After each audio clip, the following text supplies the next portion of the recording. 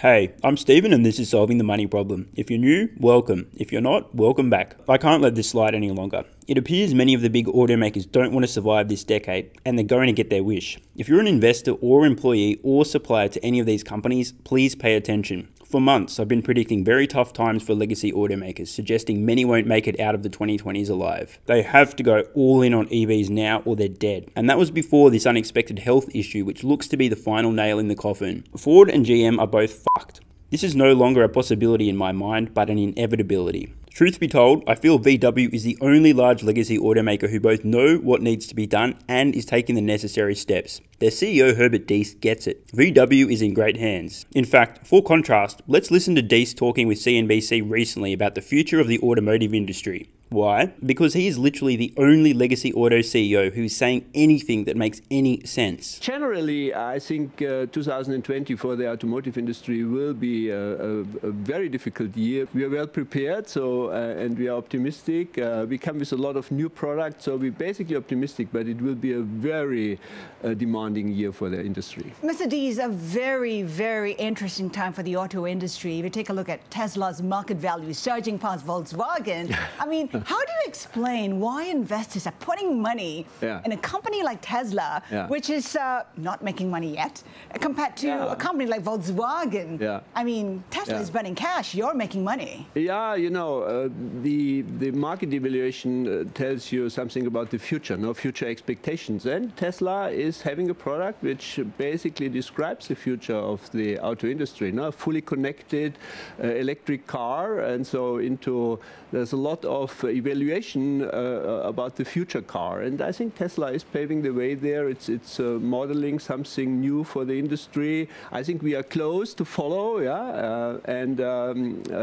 so we are quite optimistic that we still can keep the pace with Tesla and also at some stage probably overtake. Keep the pace, overtake. The question really, eventually, who will win in this, tech car space? Will it be, traditional car makers like yourself, like Toyota or Tesla, or, players like Google? I think it's an open race. I would take Tesla more seriously than Google, and there are also from our peers some very competitive companies like Toyota. But it will be, I think, the company which adopts fastest and which is most innovative, but also which has enough scale in the new world, will make the race. What are you doing to win that race? We are really ramping up our software capabilities, buying companies, building up new skills. We are heavily investing in EVs, in battery cells. So I think we're doing the right things to be competitive. The sense out there, it will be gas-powered. That will be the future. I mean, where do you stand on that? No, the future will be electric in the passenger car world for sure. I think that's pretty clear now. This train is moving, it's gaining speed, it's gaining momentum, and for this world we are preparing. So my view is that the car will be the most precious and still prestigious and innovative internet device. What could hinder the effort? Nothing can hinder the effort. The new thing is really to have the car fully integrated in the internet, so loads of data being uploaded from the car to the internet and downloaded, and that makes the car really safe, innovative, convenient. That makes a big change, and that's something new which we have to learn, and that's something probably Tesla is quite advanced already. Is the change of pace, the change of progress to electric cars, but also to driverless cars, going to be quicker than we think? Yeah, or less quick? I think 2020 will be a breakthrough year for electric cars, because also the also legislation is demanding basically a percentage of electric cars in Europe and in China later than in the United States. So 2020-21 should be decisive years. Meanwhile, Ford, GM and others are either incredibly dumb, so absurdly stupid it defies belief, or they're smarter than they're letting on and sandbagging their public EV plans to avoid causing ICE sales to implode. I'm not sure which is which. I can only act on what's being said, planned and done, so I'll take things at face value. I hope I'm wrong, but if I'm not, GM and Ford will be bankrupt or acquired before this decade is out, or, in the best case scenario, they'll limp into the 2030s clinging on for dear life. Why?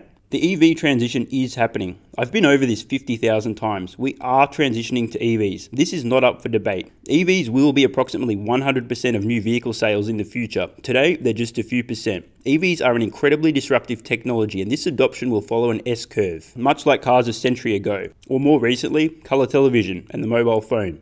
First, battery costs are steadily declining over time. The battery is the most expensive component in an EV. Today, when factoring in total cost of ownership, maintenance, cost per mile, etc., a Model 3 is roughly on par with the Civic or Camry despite a higher sticker price. In a few years, the sticker price will be lower and you'll get more bang for your buck. Second, EVs are not cars, they're computers on wheels. Over-the-air updates can improve performance, like range, acceleration, and braking, and add new features like Tesla's Sentry Mode, Dog Mode, games, theatre, and more. Owning a dumb car in the second half of this decade will be like carrying a BlackBerry in the iPhone era. If you're still not with me, sorry. I feel like it's 1995 and I'm trying to explain how the internet will become ubiquitous. How Ford and GM make money. You'd be forgiven for thinking Ford and GM make money selling cars. This is only half true. They make money selling some cars. Many of their vehicles have meagre margins. The real profit centers are pickup trucks. Following those are heavily optioned vehicles and luxury models. But Ford and GM are really finance companies making mountains of money on vehicle leases and loans. There's two problems here. Being heavily reliant on a single class of vehicle, the pickup truck, for most of your automotive profits is precarious. What if something like Cybertruck comes along and eats your lunch? What if budget-conscious consumers are no longer willing to buy gas-guzzling trucks? But worse still are the automotive loans. This is a whole other video, but in a nutshell, these loans are secured against internal combustion engine vehicles. If the customer fails to pay their loan, at least you can seize their car. There's a problem here. The value of internal combustion engine vehicles is on the edge of a precipice. As EVs reach purchase price parity, ICE vehicles are toast. Why buy a vehicle for the same price that's way more expensive to fuel, way more expensive to maintain because of all the moving parts, has inferior performance, spews CO2 into the atmosphere, and can't make fart sounds? This ticking time bomb will probably be the undoing of Ford and GM. Borrowing billions. Last week, Ford drew down $15.4 billion in existing credit facilities to weather this storm. Doesn't sound terrible until you realise that was almost the same as their entire market capitalisation. Today, Ford has over $170 billion in total debt. Much of it is secured to ancient technology which will become close to worthless this decade as EVs take over. This is not good. Further, Ford's debt has just been downgraded to junk by the S&P. This is really not good. For comparison, Tesla has less than a tenth of Ford's debt, yet 5 times its market capitalization. Even the markets recognize Ford is screwed. It wasn't just Ford who tapped into credit. This week, GM drew down $16 billion to get through this rough patch. GM's total debt is over $100 billion, and much of it, like Ford, is a ticking time bomb. This is really not good. Both companies are in precarious situations with their core technology and products on the way out, and no plans to rip off the band-aid and go all in on EVs. Transitioning to EVs will cost both companies tens of billions, but the longer it takes them to go all in, the more costly and painful it will be. This presents a huge problem. The fallout of this health issue means making the transition to EVs, which was already an emergency, may now be impossible to do without going bankrupt. And that brings us to the punchline of this video. Ford and GM's EV plans. Let's read this excerpt from a recent Reuters article which leaked the plans of Ford and GM in the US. General Motors and Ford have widely touted their commitment to emission-free electric cars, but their production plans show a growing reliance on ever larger gas-powered vehicles. The two biggest US automakers will make more than 5 million SUVs and pickup trucks for 2026, but only 320,000 electric vehicles. Are you fucking serious? A combined total of 320,000 electric vehicles in the US per year in 7 years? Are you kidding me? This is the death knell. This right here, this is it. Game over. Now it is possible that this report is false, but I'll give it the benefit of the doubt. For Ford and GM combined to be aiming to produce less electric vehicles in 2026 than Tesla did 7 years earlier is about all you need to know. But if you don't get it, allow me to elaborate. In 7 years, Tesla will be producing somewhere on the order of 3 to 6 million EVs per year, many of them for the US market. Those numbers are based on 35% and 50% annual growth rates respectively. Use your own numbers if you prefer. The point is, Ford and GM will need to be making millions of EVs combined in 2026 just to keep pace with Tesla just in the US. If their plan truly is to only produce about 5% EVs and the rest internal combustion engine vehicles in the US by 2026, they are dead. It sounds like I'm being alarmist. I'm not. I'm being a realist. The writing is so clearly on the wall that I need to put this out there. I'd feel terrible if I didn't. We are seeing two Titanics headed directly towards colossal icebergs. From where I stand, my money is on them both sinking. I hope I'm wrong. I really hope I'm wrong. But if Ford and GM either don't get it or do get it but are too short-sighted to shift their business immediately to be all in on EVs, it's game over. Remember, today Tesla's battery technology is 5+ years ahead of everyone, as is their full self-driving data lead. Their self-driving chip is years ahead too, and they have more than a decade of experience designing and manufacturing electric vehicles. Tesla's lead, which is already enormous, is accelerating. Ford and GM are years behind, and they're basically planning on doing approximately nothing to change this for 7 years. If I'm being honest, I kind of understand. What executive is going to implore their company to immediately begin bleeding billions and undertaking the brutal and painful process of transitioning to EVs? Most of these executives will retire this decade. If their company goes bust after they're gone, why should they care? Better to keep the status quo and enjoy those fat bonuses while they last, right? This health issue has catastrophically complicated things. Before it, Ford and GM needed to go all in on EVs to survive the 2020s.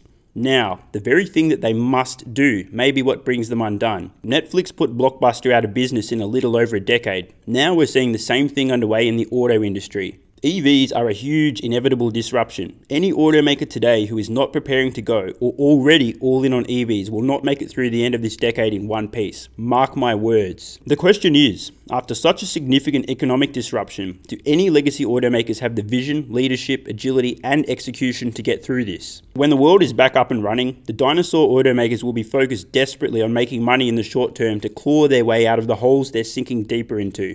This is not going to be helpful for their electric vehicle projects. Currently, Tesla is about the only company outside China who actually makes a profit on electric vehicles. The dinosaurs will be milking their highly profitable pickup trucks, luxury vehicles, and those with lots of options as they lick their wounds, right when they should be abandoning this ancient technology and going all in on EVs. Ford and GM are fucked. What else can I say? I'm Stephen Mark Ryan, this is Solving the Money Problem, and I love you all. Thanks so much for watching. Let me know your thoughts in the comments below. Do you agree or disagree? Which automakers will survive the transition to electric vehicles and which will perish? And of course, if you have any ideas for future videos, let me know. I read all your comments. And for anyone who currently works at one of these automakers, your job is at risk. Again, I'm not being an alarmist. You need to face reality. You are working for a company who are steering your ship towards certain catastrophe. What's your plan B, C, and D? The same goes for suppliers. And if you're an investor in these companies, well, good for you. I'm not here to give investment advice, just my perspective. And with that said, I'm out. PS, if you're still watching, you're awesome. This channel has kind of blown up since it launched, and I'm working on making the best possible content for you guys, but it takes time. Consider supporting the channel at patreon.com/solvingthemoneyproblem so I can continue creating content for you guys. There's a link in the description. Either way, the best kind of support is you being here and watching, so thanks again.